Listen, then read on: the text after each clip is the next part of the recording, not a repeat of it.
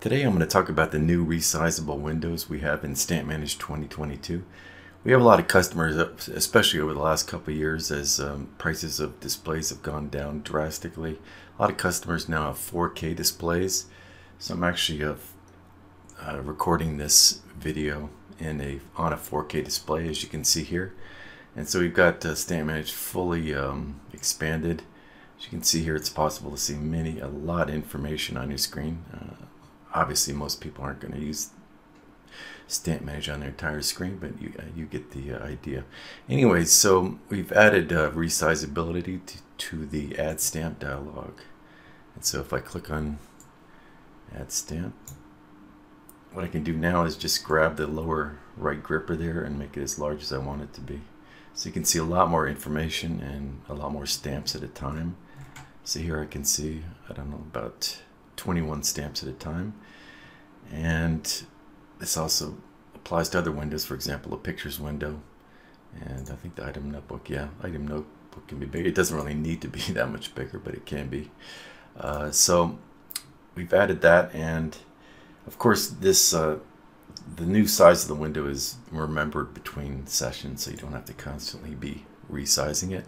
We've also added this feature to the StampManage Identifier. So I select Tools, Stamp Identifier. Now here I don't have any countries selected. I was doing something previously, but I can select all countries, or just the countries I want to search in, obviously. And let me just do a search. Let me just do a search for all stamps from 1900 to 1901. And so that is going to show all the stamps in the database across countries from 1900 to 1901. As you can see here, how many got 724.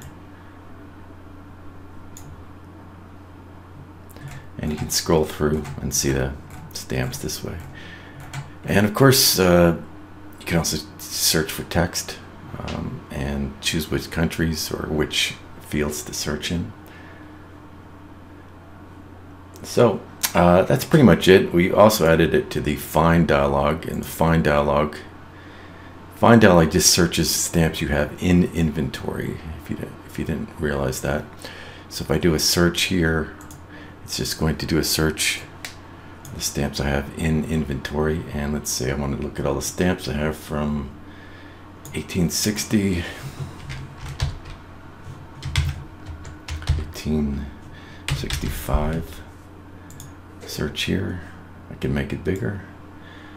I don't need to, but I can. But these are the stamps that I have in my inventory for the selected collection. See, it says up here in the upper left, search for text in my collection.